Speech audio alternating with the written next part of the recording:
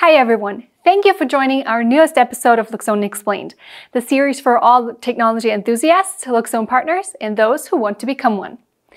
Today we'll take a closer look at the Loxone app and see how the intelligent room controller works, how you can set specific temperatures for heating or cooling, how the switching times work, and much more. Let's get into it.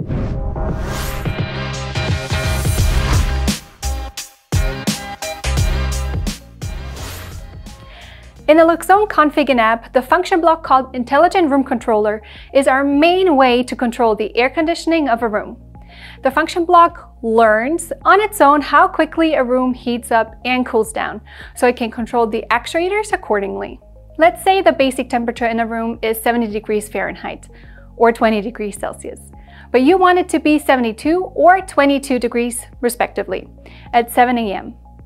Since the intelligent room controller learns that the room heats up by, let's say, 1 degree per hour, it starts heating at 5 a.m. so that by 7 a.m. the desired temperature has been reached. It also works just the same if you want to prevent that your room cools down too much. Now let's take a look at the app. When we open a room in the app, we can see immediately the temperature, plus if and when the system is heating or cooling. If we tap once, we can adjust the settings. First, let's have a look at the temperatures. Eco-min is the minimum temperature that the room should always have when we are in eco mode, according to the schedule. Comfort temperature heating means that if we are in comfort mode and the temperature falls below the comfort temperature, the room controller switches to heating mode. Next up, we have temperature shading cooling. If we are in cooling mode, the shading is activated as soon as the temperature is exceeded. Plus, we've got the comfort temperature cooling. If the comfort temperature is exceeded, the room controller switches to cooling mode.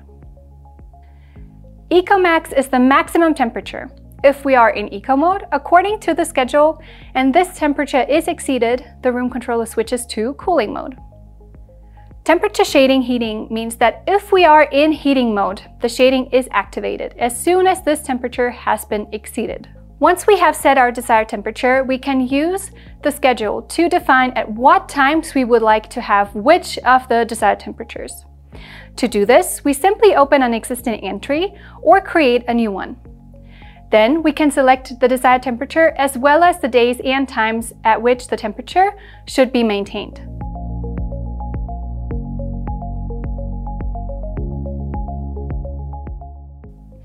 In addition to weekdays, we can also choose operating modes. In addition to the previously defined temperatures, we can also choose fixed temperatures, which we can then divide into heating only or cooling only, if we want to. We can also choose whether to switch to this mode as soon as presence is detected. For example, if you come home earlier than expected or get up earlier, the system switches to this mode when presence is detected. The set comfort temperature can also be extended via presence as long as presence is detected. You can define this in the Loxone config or in the app's expert settings.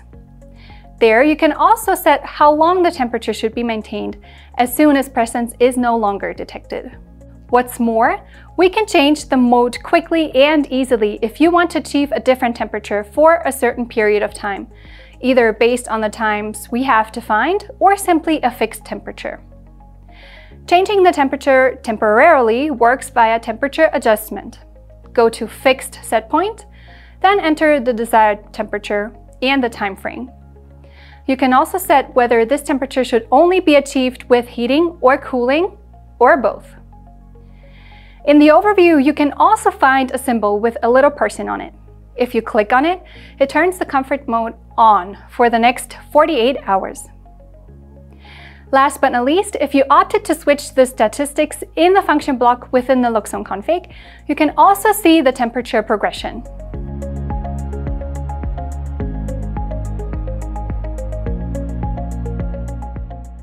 Additionally, the history provides information about, for example, why heating or cooling is taking place, or which user has made individual settings. So cool!